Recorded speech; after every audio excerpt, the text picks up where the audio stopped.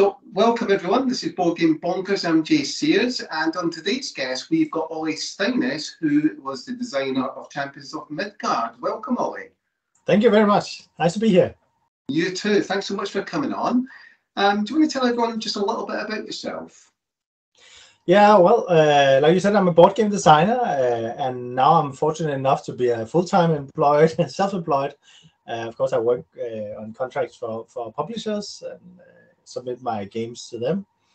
Before that, I was in the computer game industry as a regular employee, designing games and making level design and QA work for several years. And then on the side, I made the board games. But now, a couple of years ago, I took the big leap and became a full-time board game designer. So that's what I'm doing now. Fantastic. From my home in Copenhagen, where I have 2 kids and a dog to distract me. And how's the weather over there at the moment? Oh, it's very nice, thankfully. It's been a very dry spring and early summer here, which is not usual, but we'll expect rain at any time. Yeah, it's a bit like the UK. It's sunshine, and then next week it'll probably be all rain, and that'll be in the verse usually. Fantastic. I'll just explain to the viewers what this is all about, and I want to be clear, this is not a quiz, this is a Q&A, and it has a few twists. Well, this is called The Meeple Lights, and that's the show within the Board Game Bonkers channel. And what we'll be doing is presenting to our guests 10 questions related to the board game industry, but there's a twist. Well, what's the twist? Well, first of all, our guest has no idea what the questions are, and that's because they'll be drawn from this ball. And when we finish those 10 questions, we'll move them to the side. So future guests coming on will have 10 completely new, unique questions, so we can keep it fresh each time. So, will our guests thrive under the Meeple Lights, or will they be a little bit nervous? Well, we're about to find out as we present 10 questions to our guests. Are we ready, Ole? As ready as I can, I guess. So, we'll keep this in the format as we can, and I'll be drawing out the first question. Most of them are related to the board game industry, although we do have a few what I call fluffy questions. And if there are any particular questions you don't want to answer, we can skip and we'll draw out another question. So there's no obligation to answer questions anyone's uncomfortable with. So we'll go ahead and draw out the first one. So let's see what we've got. Okay, Ole. So the first question, what are your thoughts on the possibility of AI being used to create art for board game design? Oh, yeah, that's very interesting. Of course, as all the creative people, it's interesting and scary at the same time, right? I actually had a publisher ask me to do a pitch for a game, and then they also made a pitch, have an AI do the pitch. It's probably Chat GPT or GPT.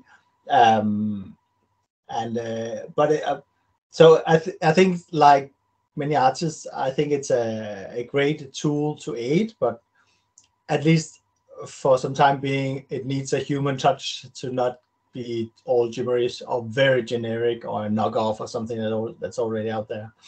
It didn't come up with any interesting design, but it did come up with a design that sounded like a board game pitch. So I think it could be good for inspiration, at least for now, until it shoves us away and take over the industry. I don't know. Yeah, I think it's something to watch for the future, certainly, because as artificial intelligence progresses through the years, I think we will see that kind of tug and pull where I think there will be someone who takes that gamble to perhaps create some art design with AI, because the concept in terms of what comes out is stunning and it's quite realistic and very close to what you might pay an artist to design. And I suppose the risk is, and there is a caveat to this, that you've got that argument that artists do charge quite a lot for some board game designs, depending on the artist you go to. But there's also that caveat where if we start seeing AI introduced into the board game world, there is a risk of putting people out of business financially, and there is that risk of, well, what do I do then if AI starts to take over my job? So there is a risk there, but there is also positives as well, as you pointed out, isn't there? But it is, yeah. I'm an old guy, so it's a bit scary, of course, too, to see where it goes. I'm mostly concerned about also the knowing or not knowing if there's been a human touch there, because I think when you see the AI images, some of them, you want to know that there's been an inspiration, a purpose behind a story behind each painting, right? And that's the same with a board game. So I think it lacks soul when it's AI design. But of course, if you don't know it and still think it's a brilliant work, then I guess it works. But it is a bit scary. And of course, all the whole infringement question, right? That's still unanswered and debated heavily. Yeah, absolutely. I know Manifest Meeple did a talk down on this, discussing the use of AI and the risks with it, potentially putting people out of business. Artists who may struggle to find work if AI is introduced into game design. But like I said, it can be an inspiration. And certainly I've given it a try to see what it can do, and some of the results are so realistic, and it's some of the artwork is stunning. It comes from it, but that, like you say, it takes that human touch away and that soul that sits behind the game design, and that is can be quite sad for some people in the industry. So we'll wait and see what direction it goes down. So what we'll do, we'll move on to the next question, and I'm sure people will have their own thoughts, and they can leave comments down below and let us know what they think about AI, because it'd be interesting to see what other people's opinions are, particularly those who actually design games as well and create art for games. So we'll move on to the next question. Are we ready? Let's give this a yes mix here. All right, on to question 2. So, is there anything in the board game industry that hasn't been done before that you would like to see? Well, I'm a designer, so if there was, I would probably try it myself, right? Something that hasn't been done, I would like to see. That's a hard one. I think I'm still missing a board game that's explores and succeeds in the horror genre, right? Without being a role-playing game, perhaps. Because I love the horror genre, but I'm only being scared on computer games and movies and books, right? Not the board game media yet. That could be interesting.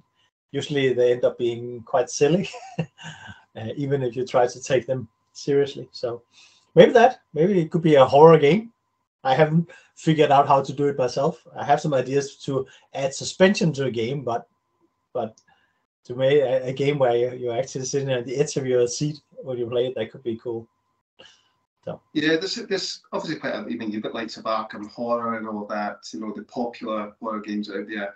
And yeah, there's a bit of tongue-in-cheek with them, but also there was a board game that was designed, I can't actually remember the name, of Paranormal Investigators. I can't actually remember what it was, where you actually had to put lights, you turn lights off, and a lot of meeples have got lights on them. Oh, yeah. And you're going around the boards, it creates that atmospheric feeling. You're in this dark room and you can only see from what the lights can show you on the board.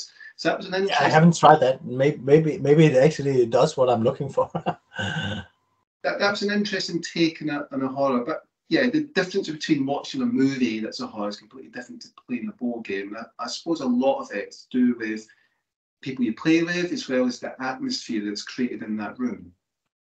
So it'd be interesting to see if any designers, try and look at different innovative ways of creating that atmosphere in a horror board game. So I'm interested to see what comes out in the future. Yeah, I was about to say, I think it's the lack of sound and music, etc.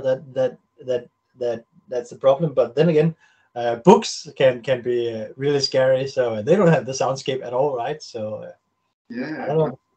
Yeah, so perhaps the story narrative element that takes someone through that journey. Yeah, so let's see what comes out in the future and see if we can get some different styles of horror games. Fantastic. So we'll move on to the next question. So number 3. Okay. So here we go. Now, in case anyone's wondering, I haven't actually flushed any fish down the toilet, so it's completely safe. Believe it or not, this is used for cocktails, and. Yeah, I haven't had any use out of it yet. So number 3.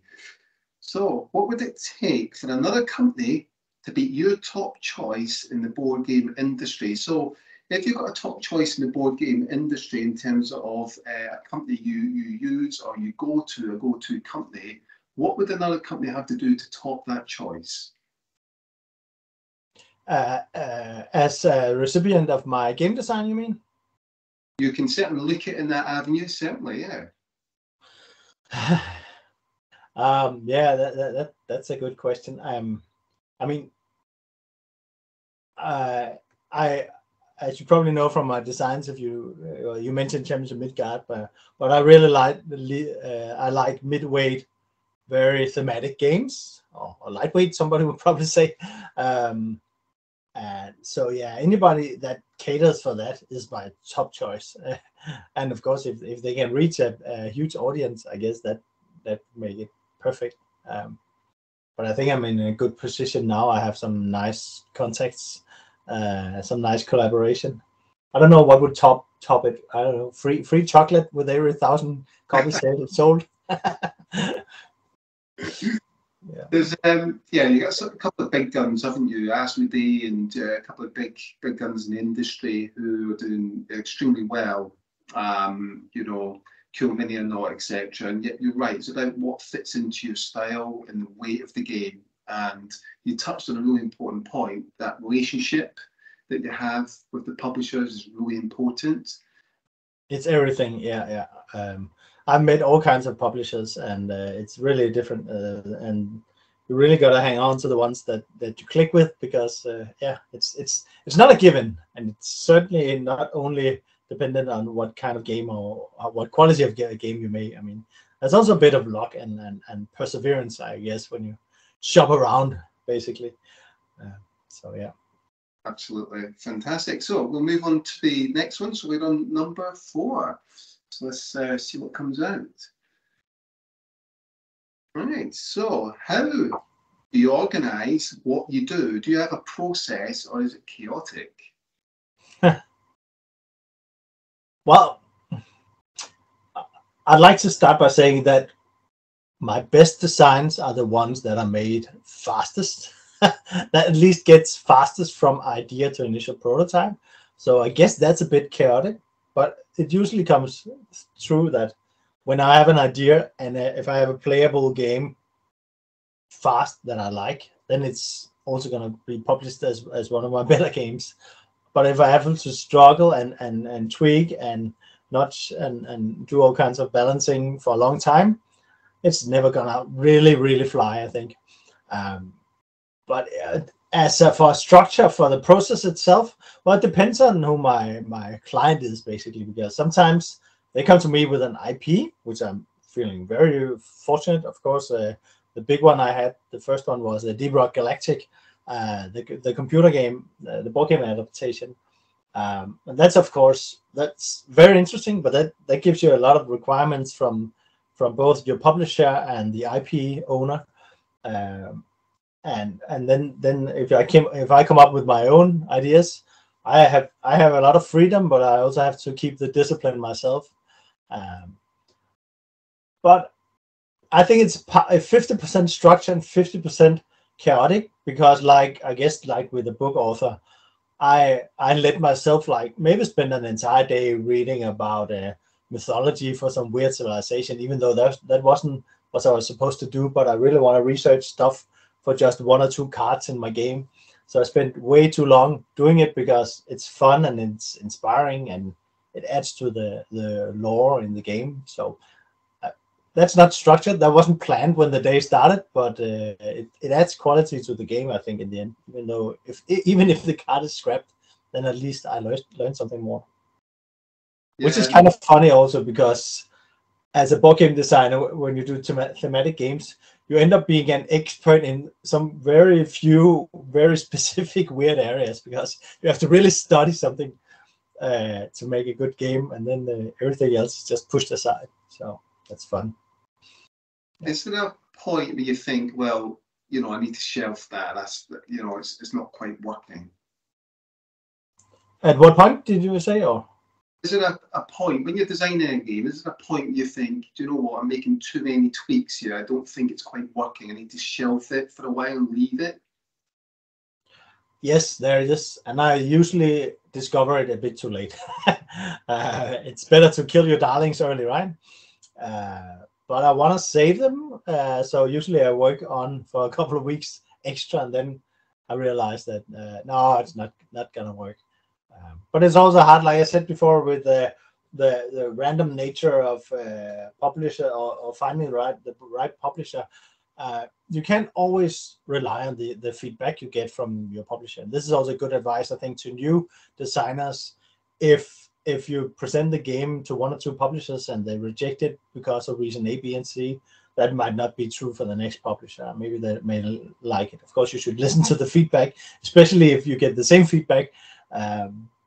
But publishers are really different, and they publish different types of games. But that influences my decision, of course, also when to scrap a game and when to continue. If they support me in the process, then I continue.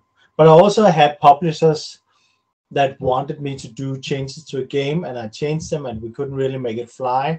And then later in the process, I discovered that it wasn't right to do that change in the first place. I shouldn't have listened to that publisher, basically.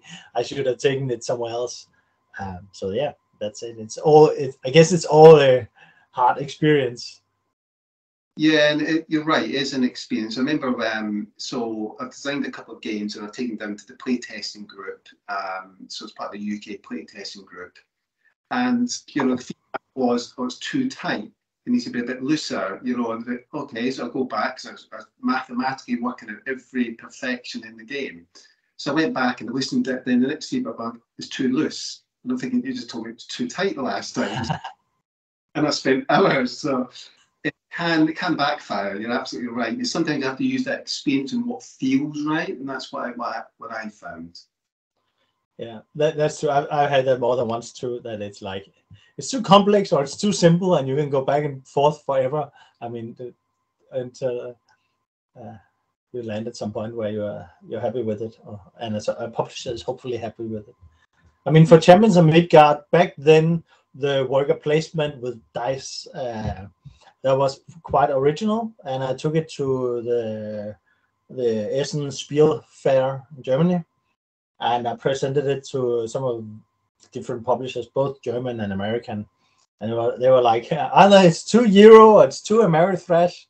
And then luckily when it hit Grey Fox after the fair, actually, then they said it was a perfect blend, because I was starting to doubt myself as well.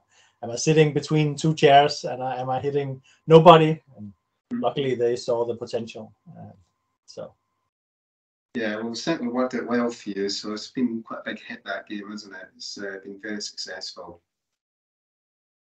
Right, we'll move on to our next question. Okay, I believe we're on 5. Yes, we are. Oh.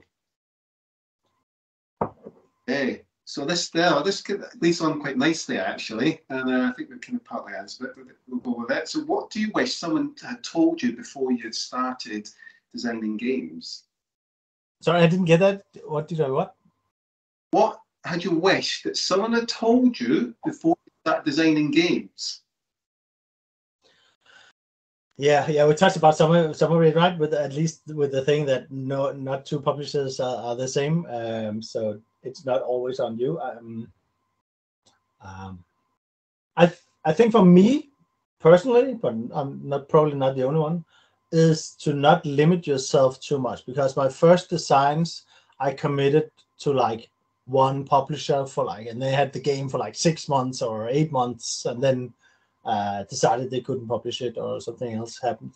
I think to be a bit more cool and spread out and offer to more publishers, that would be something I would have liked to know, and I still struggle a bit with it because I get affected if a publisher is like all over the place. I had that last year actually, where somebody was like, "Oh, we can already depict the stage for this on Essen Spiel, and it's gonna be awesome." And the CEO is happy, and so you buy into it, you believe it. I mean, I've had that more than one time where the boss himself from the company says, this is a perfect match. But of course, there are so many factors playing in. So maybe it's not the perfect match in 4 months. So I would say to everybody, including myself, that even though they say that, give them a deadline and then move on to the next one. Even though you're happy that your first game is actually getting picked up, because it hasn't been picked up until they actually sign the contract, right? Yeah, and I suppose I've sent a couple of games off to publishers, and there was one that was actually in the contract that stated, I couldn't contact other publishers. And I was like, okay, and nothing came from it at the end. And then I sent a game off to Haber, because Haber were interested in one of the games I designed. And the pandemic came along, 2.5 years for them to get back to me. Wow. And I had moved at that time and had sent the prototype to the wrong address, which was not their fault. 2.5 years, and I was waiting and waiting. But obviously, the pandemic, we're limited, there's obviously restrictions, which obviously, puts a kind of a back burner on things. But you're absolutely right. Having that restriction in place where you can only go to one publisher can be extremely frustrating. And then you've lost a lot of time out of your life where you could have spent doing elsewhere, engaging with other publishers. But these are the things that hopefully others can learn from and gain some experience and knowledge behind, and be mindful of their pitching to other publishers. Yeah. About the restrictions set from the publisher side, I had a few when at the fair where I usually present my games, because it's like a hub, right? Everybody's at the same place, and then they say, please don't show it to anybody else until we really like this. But then you have to again be cool and give them maybe 6 weeks or something like that, or maybe show it to other people even while you're at the fair and say, but there's a caveat, there's a reservation, so you might not see the prototype for 6 weeks, because again, you shouldn't let the publisher dictate it, but of course there is the common courtesy, and giving them 6 weeks is fine. I also heard some publishers, some podcasters be very impatient and saying like, oh, I didn't hear anything for 2 weeks, and I think you have to be patient, because 2 weeks is actually nothing for a publisher. If they receive the game, I wouldn't expect them to get back to me in 2 weeks. I've never experienced that anyway. But like you said, 2.5 years, that's too long, right? Yeah, it's just unfortunate the pandemic. To be fair, they were quite engaging. Haber, I have to be fair, they were engaging. We'll play it, when we can. I can imagine Haber is such a huge publisher. The amount of games they must get sent to them would be quite obscene. So I can, imagine, with COVID and all the other games they're testing, it's no surprise it took so long. It was frustrating. I have to say, I think one point I waited, 4 months for an email to be returned. And, I understand there's things that get in the way, and they've got other things to deal with. But yeah, something to be mindful of. Don't expect, like I say, a reply in 2 weeks. It's not going to happen. Yeah. Great. So we'll move on to question number 6 then, Ollie. Okay. Dive in. I think the tough ones, which is not what I was expecting, but there we go. So, has there ever been a point you have felt board game designers were becoming too stale or unimaginative in their designs? Now, obviously, we won't name any, but do you feel there maybe have been a few designers that are quite, I suppose, too static in their designs? Maybe, yeah, but I don't know if that's a problem, because there are thousands of designers, right, and thousands of games out there.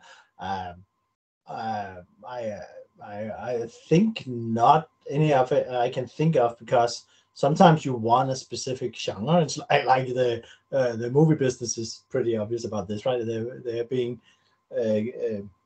accused of being very unoriginal in Hollywood on many points, right? But that's what the people want, and sometimes you want a specific type of game, and they can deliver. I mean, I'm gonna name some games after all because they're very successful. But I mean, if you want a specific Carcassonne or Catan or Ticket to Ride, I mean, you don't want them to change too much, right? You want the series to continue. So I think that's fine. I mean, I don't know how loyal people are to specific designers. I'm not. I respect their work, but I mean, I look at the games first, and I suppose most people do that anyway. And then they have all kinds of games on their shelves, so I don't know of any that's too repetitive. I think the board game public would show them or tell them if they were by not buying their games. Yeah, you're absolutely right. You can get some. I'm not going to name, but there is a certain couple of designers who use the same artist, and that, to me personally, it feels a little bit stale because I don't want to see the same art all the time. I want some differentiation in that artwork. But in terms of game design, yeah, you're right. There's thousands that get released each year, and there's so much choice out there. So even if someone felt, a certain design was being a bit stale in their design, or it kind of seems to feel the same from game to game, well, you look at some other games then if you're not happy with that, because there's so much choice out there. But I suppose, that's all subjective, and I'm sure that there's certainly people who are quite fond of certain designers, and they follow them, and they'll buy games, and they'll be super enthusiastic when there's a new game coming out from them, and because they think it's going to be the next great thing from them, and that's great to see that that happens, and because without people buying board games, then we wouldn't have designers designing board games. So, but it's also important to be innovative and try and evolve as the industry grows. But there is a risk, and I've noticed that sometimes games can be quite convoluted. And sometimes the games that were perhaps kind of designed around 2010 to 2015 weren't overly convoluted. They're quite nicely kind of stripped back and streamlined. Whereas a lot of games that can be designed these days, because people are trying to find new ways, new mechanisms, and slight tweaks, that sometimes it can become quite over convoluted. And certainly that's what I've experienced. I don't know if you've come across the same problem. Perhaps I'm just one of a few. Well, yeah, the downside, of course, of all those games being published is that you get the whole palette, right? You get some really weird ones, and you get something that's really, really smooth. So it's not easy being a consumer these days and find out. But at least the quality in general has been lifted immensely, right? At least I like to think so. Oh yeah, the quality is stunning in some of these games. I mean, it's so amazing. You think, if you compare it to 20 years ago, there's no comparison. It was spoilt for choice, really, and it can only hopefully get better. But we'll see how the industry grows, and hopefully games will continue to go and get better and become innovative. So let's move on to the next one and see how we get on with this. So we're almost there.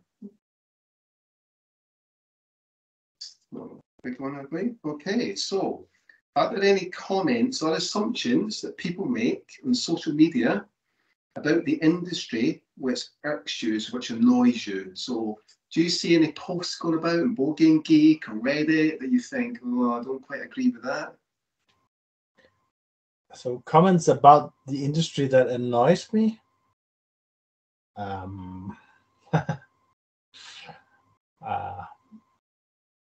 I don't think anything comes to mind. Do you go on Board Game Geek much or Reddit? Do you have a look at that? Yeah, but not the general discussion so much, because there's usually a lot of me to do in the forums for my games or the games I follow. I do see, of course, the whole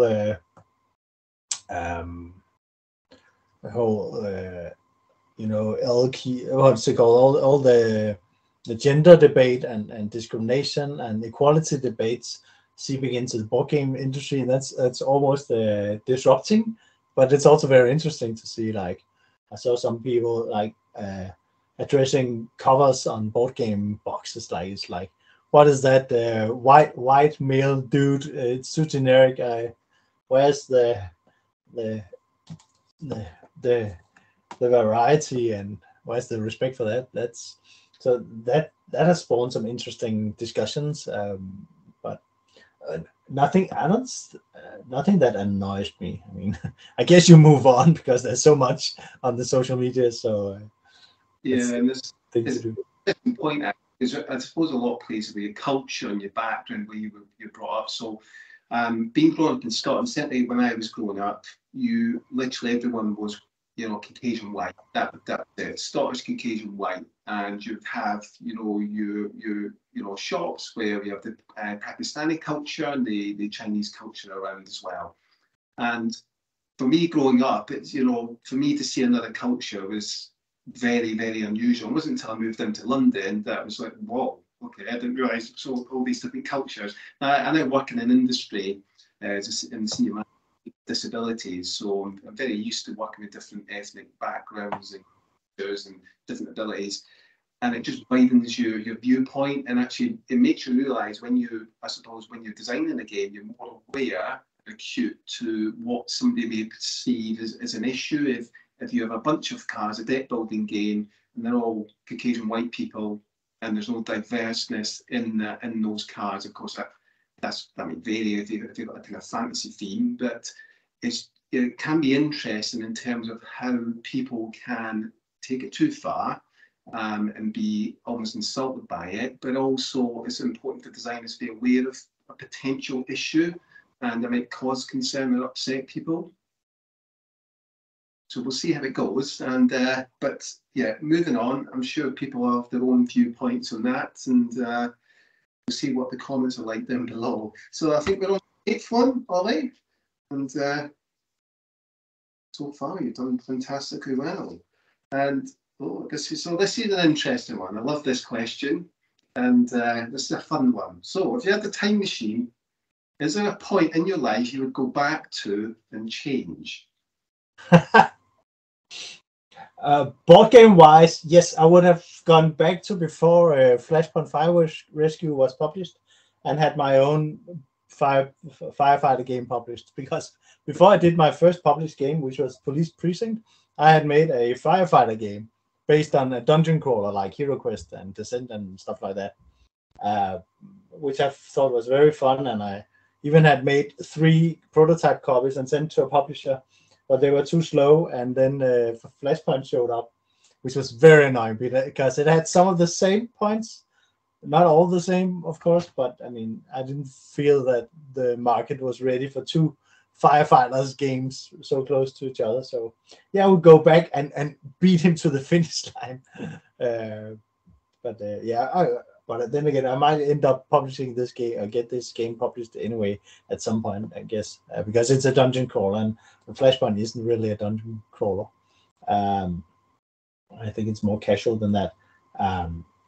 But yeah, personally, I don't think that there's anything I would have changed. Maybe get a dog that doesn't bark so much.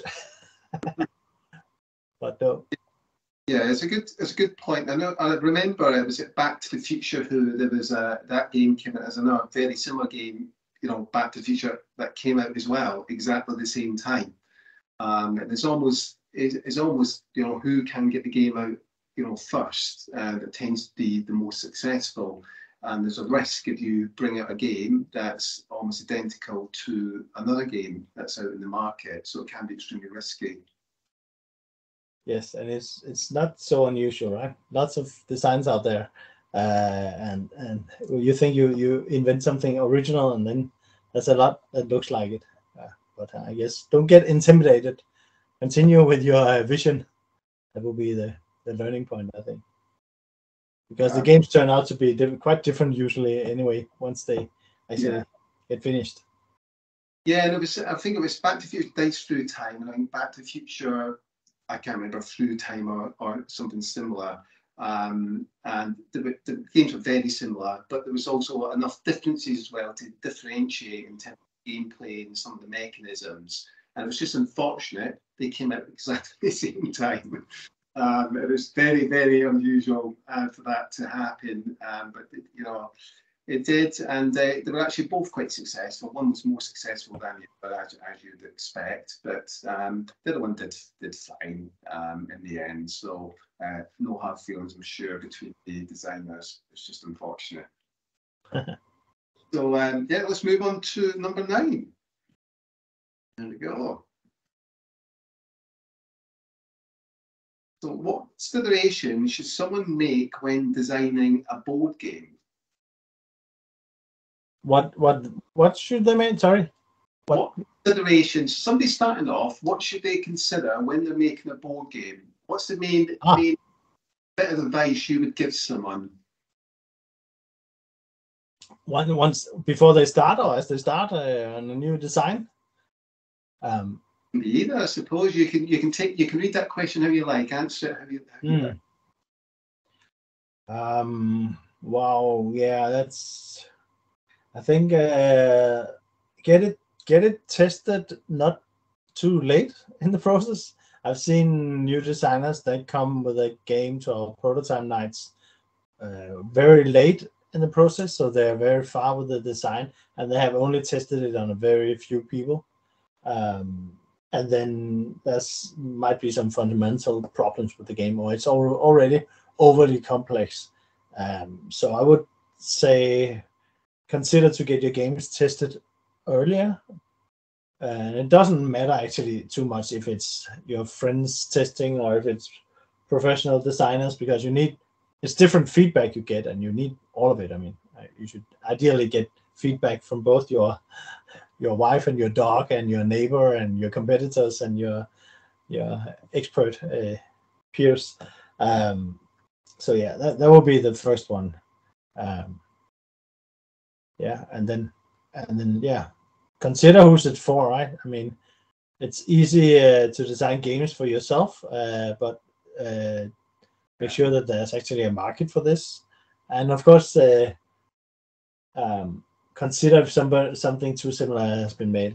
Like we talked about, thousands of games have been published every year, right? So know your board game geek, or at least do some research to not waste too much time on something that's already out there, or maybe to go in there and get some inspiration. Don't be afraid to look at other games.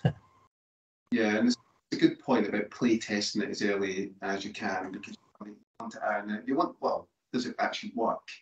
And I suppose what's important as well, when you play testing with your friends and family is completely different than play testing with strangers, because your family will be, they'll tend to be really nice, and they won't be, well, it depends on your family. They might not be too honest with the feedback, because it might not hurt your feelings. So sometimes you need to actually brave it and go to a playtesting group or find some strangers to playtest that group and give some honest feedback.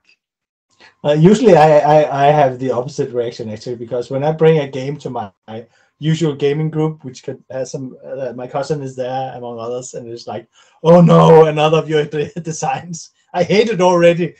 Can we play something that's finished? It's all tongue in cheek, but yeah, they're not treating it extra nice just because it's one of my designs. Guess you get that once you've made more than one game. They can be rough. But yeah, I think while we're touching on the test part, also coming from the QA business myself, be very observant of your testers and what you're asking for them and what they're telling you. One of the latest things I've pondered about is that, or noticed, is that people tend to get very upset if the game is unbalanced. That's actually usually pretty easy to fix. It's not a structural problem, right? It's a tweaking problem. Maybe some numbers are wrong, but you will hear a lot about it if it's unbalanced and the red player has fewer resources than the yellow player. Then they're going to be very upset and the game sucks. That's usually what you get from, of course, less professional testers, but you have to sort through all that. Also, often you get feedback that are solutions to problems, while you should sort through it and hear what the problem is, right? Because as a designer, you should focus on the problem, not their suggestion to fix it. Sometimes they don't mention the problem, they just give you a solution. And you have to think, why did they suggest this weird thing? Maybe it comes from a very valid, or often it comes from a very valid point of critique. You have to find that point and see how you want to fix it.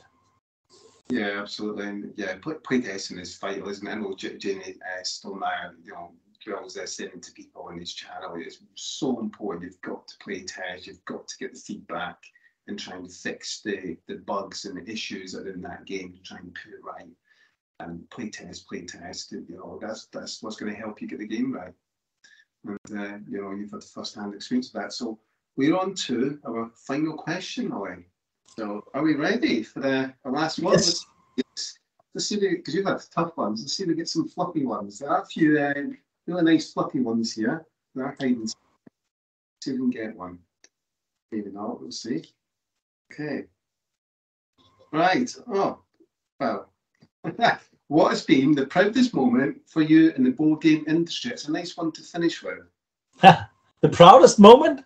The proudest, the thing you're the most proudest about. What's the biggest, proudest moment? Yeah, that's fine. Of course, I mean, I was very proud to get my first game published, but I think it's probably when Will Wheaton brought Champions of Midgard on his YouTube show, right? What was it called? What's this called? Oh, I can't even remember the name, but which is embarrassing. But he had this board game TV show where he played with celebrities, and they played Champions of Midgard. So they dedicated an entire episode praising the game and playing it through. I mean, to get Hollywood celebrities playing a game is something you could feel pretty proud about. Oh, absolutely. Much bigger than that, can you? It's acid and you've got celebrities, you know, boasting about it. That's amazing. I mean, I'm sure many designers would love to see that happen with their game. I think it was called Tabletop. Now that I remember. That's right. Yeah, it was. Yeah. And I think it was the last one they did where it was open to the public. Oh, it was not hidden behind a payment wall, and he was the host himself and so on. So we were very lucky that it was the grand finale, the Champions of Midgard, when it reached a lot of people. I'm sure people can they can put that in the YouTube search and it should pop up and they can have a watch of that. It's it's definitely a proud moment. Yeah, and it's quite entertaining. I was already a fan of his show. That's of course also why I was so proud of being part of it all of a sudden. But I was not on the show, but my game was. So yeah, it's a good show. It was a good show. Well, yeah, let's check it out, definitely. So that brings us to the end, Ole. I hope you've enjoyed this. And, yeah, it was fun. I hope I didn't flunk. You've been a great guest, and it's been absolutely amazing to hear some insight as well into the industry and what it's like being a game designer. And I'm sure others will find that valuable. Thank you. It's been a pleasure. So that brings us to the end. If you haven't already done so, please consider subscribing to the channel and please give this video a like and let us know in the comments down below any particular highlights from today's show that you liked, and perhaps there's some questions you'd like us to ask guests in the future. If you have any suggestions, please leave them in the comments down below. And that brings us to the end. Thanks so much for watching. Until next time, take care.